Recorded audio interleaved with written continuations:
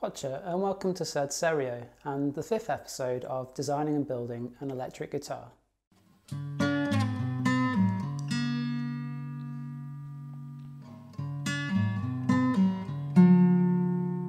In this episode, I will begin the process of building the neck for my guitar. Throughout the project, my wife has put up with a lot of my boring chat, which isn't unusual in itself, but this took new extremes as I began thinking about making the guitar neck. My latest yawn-worthy topic of discussion has been flatness. I will be making the neck with the headstock angled back to 15 degrees. I've chosen to do this for a variety of reasons, including introducing some break angle over the 0 fret, which will do away with any need for string tees. To get this angle from a flat piece of wood, I'll be using a scarf joint.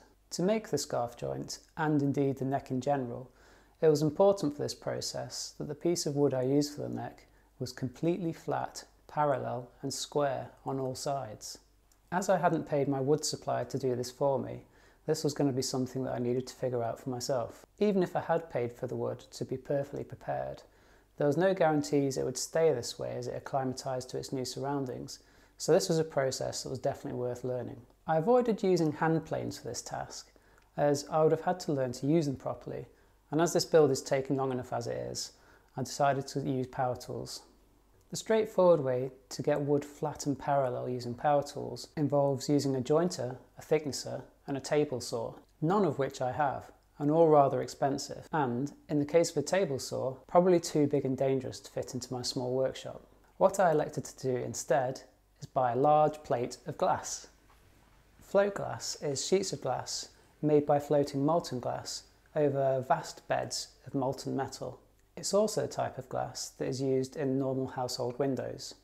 It just so happens that float glass is one of the cheapest ways to get a rather large flat surface, certainly flat enough to use as a reference surface when building guitars. With that in mind, I placed an order with Alveston Glass in Derby for a sheet of float glass 80 cm by 60 cm. I rested this on a sheet of MDF with a thin layer of rubber sandwiched in between to try to minimise any deflection in the glass's surface from any unevenness in the sheet of MDF. With this sheet of glass and 2 lengths of aluminium box section, I had a very flat setup to use with my router flattening sled. I wish I had thought of this when I was thicknessing the guitar body blanks. Sticking the neck blank to the glass with masking tape and super glue, flattening one surface with the router, then flipping the wood over and repeating the process on the other side, I was able to completely flatten the blank.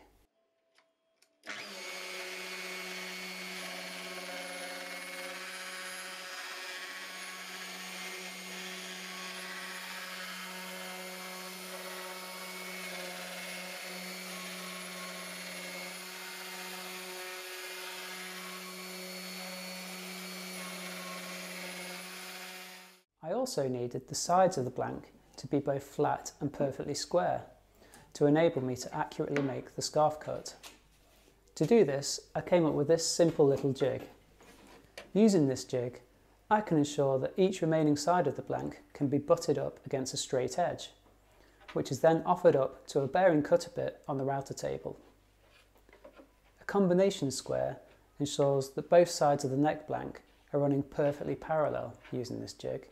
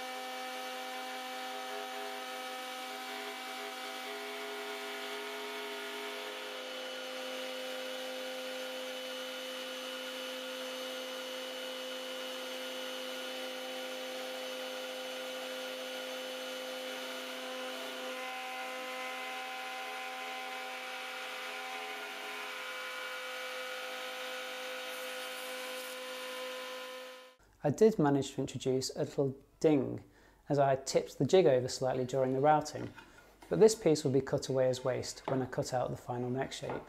I checked the flatness of this neck blank with a straight edge over a few days, and there was a bit of movement in the wood. I returned the neck blank to flatness with a cabinet scraper, periodically checking my progress and removing high spots a bit at a time.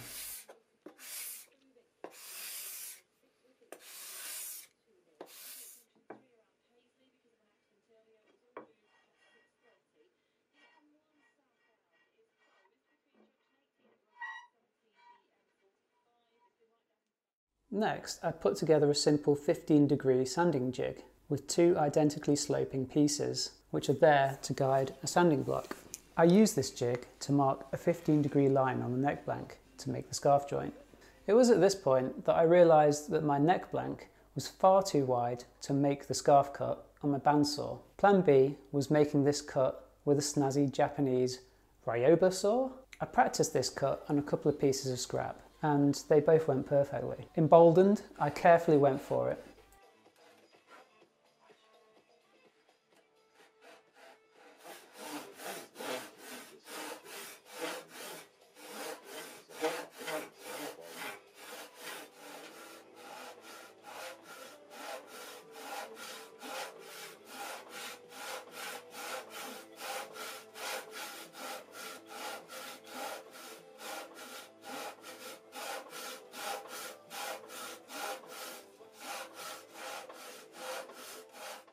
The results were awful.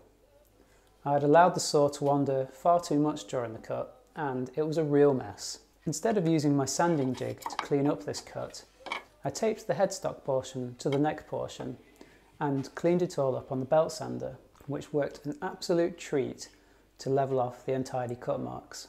This allowed me to use the sanding jig as intended to prepare two pieces for gluing up by sanding them perfectly square with one another at an angle of 15 degrees. I read a variety of different approaches to gluing up headstocks without slipping being an issue. By far the most elegant solution I found was to use masking tape. I wish I'd used this method to glue up the back veneers for the guitar, as it would have resulted in a much neater join. I placed the headstock portion on the neck portion in exactly the position it was meant to be glued. I secured this in place with a few strips of masking tape. Then all I had to do was fold back this joint, apply some glue and fold it back into position.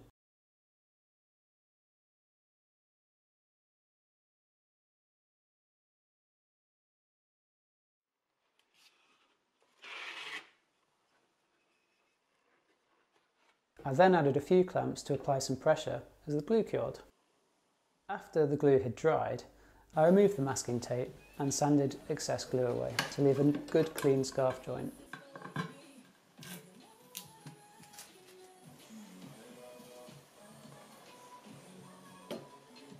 And there we have it. That's a lot of work to essentially saw a piece of wood in two and then glue it back together again, but I'm happy with how it's gone so far. In the next episode, I'll be taking this piece of wood and making it look a lot more like the neck of an electric guitar. Until then, take care and thank you for watching.